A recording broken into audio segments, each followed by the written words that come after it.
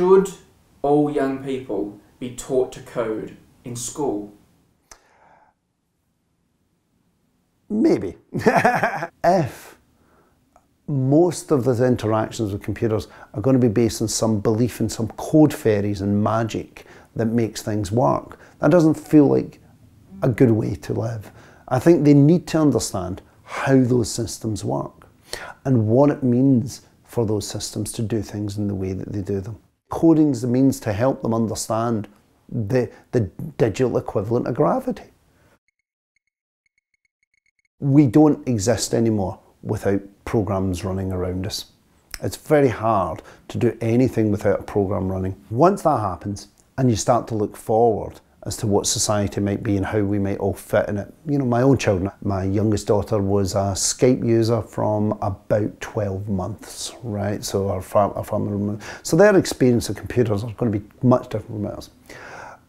What I think is most important though, is those people understand the world they live in. If most of the interactions with computers are going to be based on some belief in some code fairies and magic that makes things work, that doesn't feel like a good way to live. Coding is a really good way to explain to people how a computer works. If nothing else, it'll tell you how much effort and energy it is to do things. It will tell you how simple the computer is, but how fast it is doing things to give you this illusion of being smart. So I think teaching people to code or exposing them to coding gives them that awareness and appreciation. Broadly, they allow people to do what's often termed computational thinking. They see the world computationally and they understand the ways in which computers might work in the world. Whether you'd anticipate them all becoming programmers or you'd anticipate them all having to program for themselves, I think is unlikely, but I think the appreciation is really useful for them, okay? So you think this exposure to coding is more like taking them to the art gallery or the zoo, so they just get kind of a snapshot appreciation for something? I think it gives them appreciation and it will become part of their life. Okay, so you know, the mechanical engineering equivalent of this is Lego and Meccano.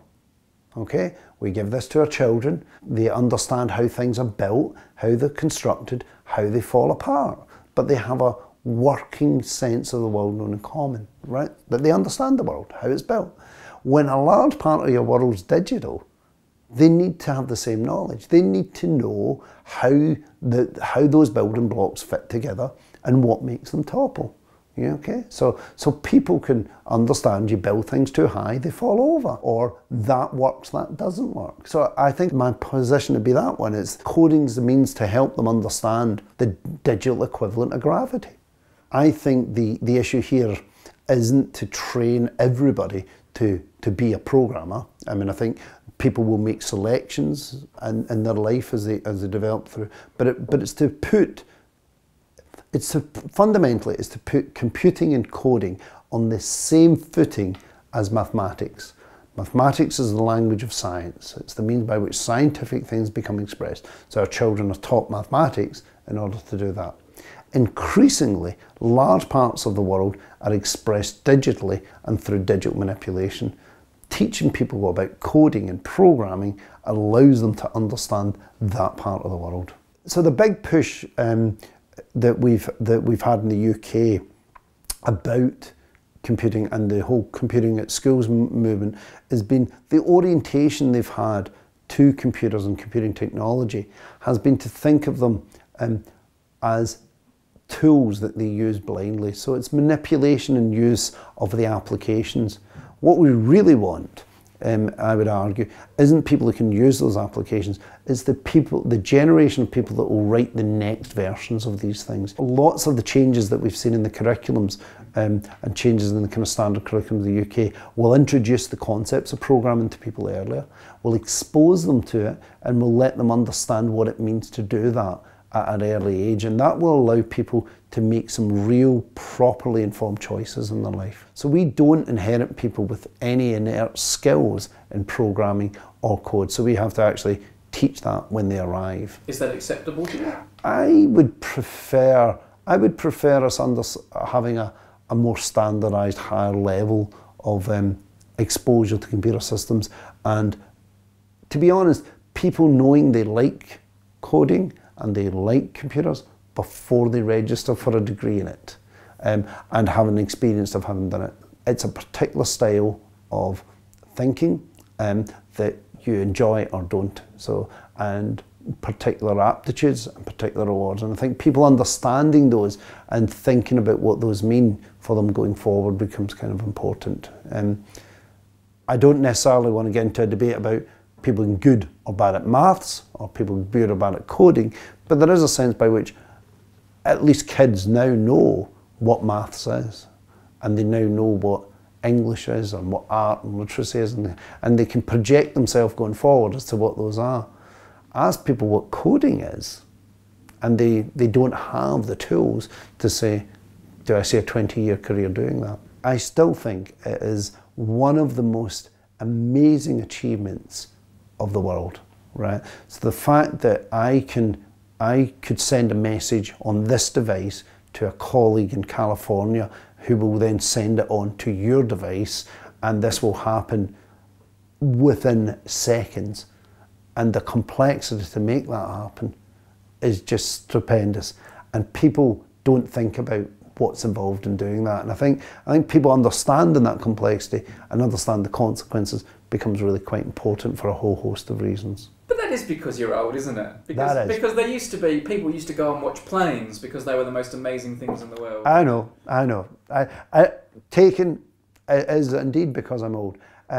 But also, though, it has kind of interesting consequences. So, as an example of this, and often this is because information is put together and then the wrong thing happens, okay? And I think computing is quite good at doing that occasionally. It will just 2 + 2 = 12, and it will cause you problems. And knowing those moments when the computer is saying one thing and reality is saying another becomes really quite important to us. So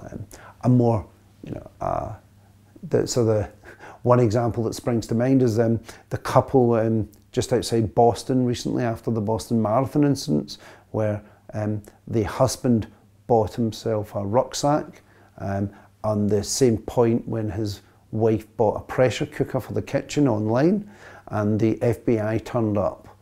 Okay, so the understanding that a computer program somewhere had put those two pieces of information and generated that conclusion becomes quite important to understand what was going on in their lives.